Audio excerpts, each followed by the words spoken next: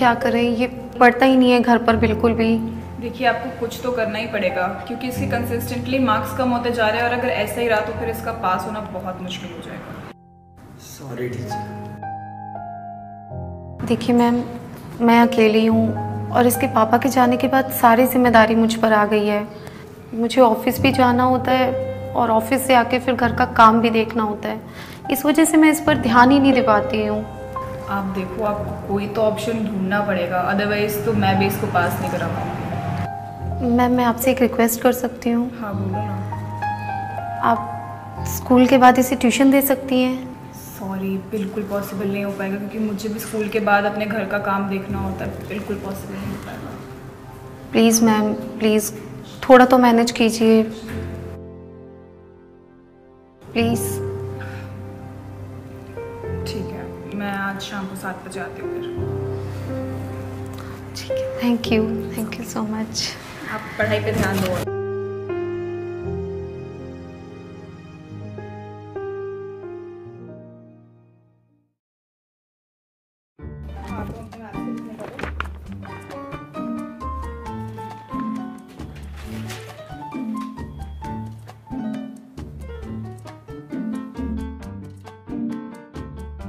रोहित, रोहित, रोहित, रोहित, कहाँ ध्यान है तुम्हारा?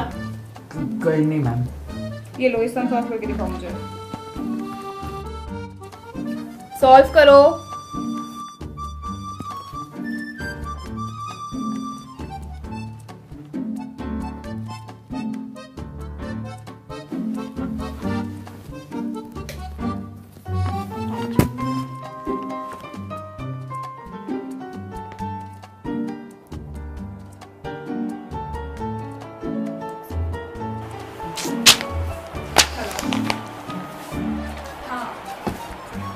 हाँ हाँ बोलिएगा, बस थोड़ी देर में। मैं क्लास में हूँ।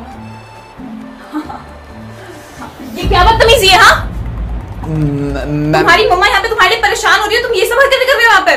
मैम वो मैं तुम्हारी मम्मा से अभी शिकायत करना चाह रही हूँ। Sorry ma'am, sorry ma'am.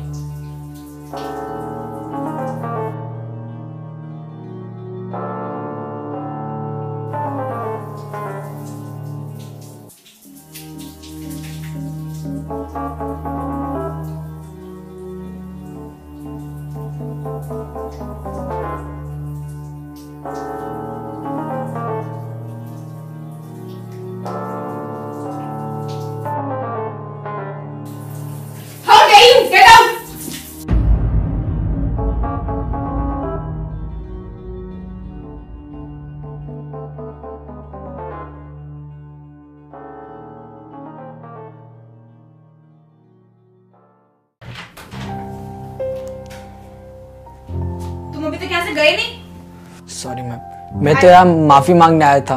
मुझे तुम्हारी कोई सॉरी नहीं चाहिए, जाओ यहाँ से। मैम अब से ऐसा नहीं होगा, सॉरी मैम। नहीं, मुझे तुम्हारी कोई सॉरी वॉरी नहीं चाहिए, जाओ यहाँ से, जाओ। Sorry ma'am, I promise you. ठीक है, बट नेक्स्ट टाइम से ऐसा बिल्कुल नहीं होना चाहिए। ठीक है। और अब से मैं तुम्हारे घर नहीं आऊंगी, तुम यहाँ पर आओगे पढ़ने के लिए। ठीक है। You may go now.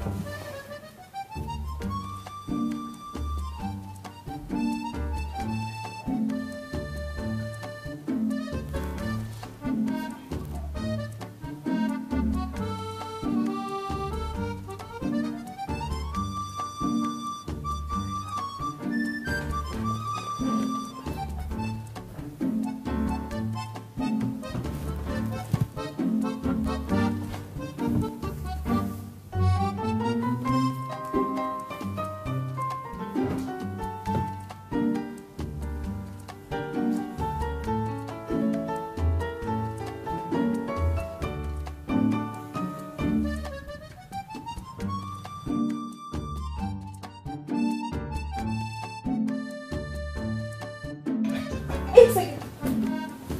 Hello hello, हाँ हाँ हाँ, ठीक है ठीक है, जल्दी निकलो, मेरे पति आ रहे हैं, जल्दी जल्दी जल्दी जल्दी जल्दी चलो, थोड़ा जल्दी करो ना।